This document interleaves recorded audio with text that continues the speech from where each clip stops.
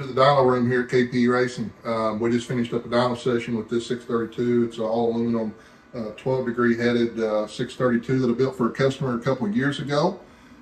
He's been racing it with this carburetor, and he was looking for some more power, so we brought it in, and he wanted EFI. So we took this old carburetor off and we put Holley EFI on it. I'm not here to bash on carburetors. I like carburetors, and I just thought that this was a customer's decision. Basically, what we're doing here is we took the carburetor off and we put the EFI on. We're using this Wilson manifold throttle body, Holley smart coils, Holley EFI Termex ECU and wiring harness, Deepsworks 1200 cc injectors, and yeah.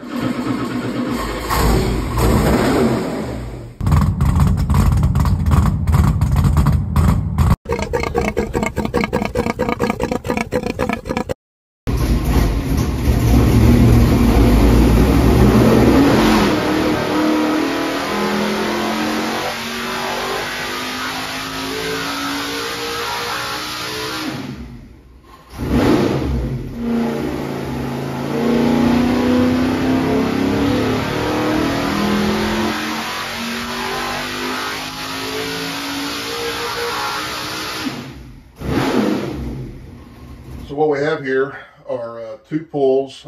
Pull 16 in his run file was the last pull that we made on this engine with the carburetor. It took me 11 pulls to get this thing really dialed in and happy with the EFI. The EFI pull is on top here. You can see that it's pretty cool. Even at its closest point, back here around 6,300 RPM, the EFI was still even better there by, looks like we're looking at 1166 versus 1183. But then when you get back up on the top end of the power, this thing's making peak at 72. We made 1,257 horsepower on EFI, 1,214 horsepower with the carburetor. Same fuel, same engine, same cam, same everything. Really the only difference here is the EFI system versus the carburetor. I will say it was interesting. I had to keep reminding myself throughout the pull and the dyno session that the spark plug doesn't lie. In my experience on a couple of these where I had a particular engine running with a carburetor and went to EFI, the EFI motor is requiring about 3 to 4 degrees more timing to get the same plug read on the plug.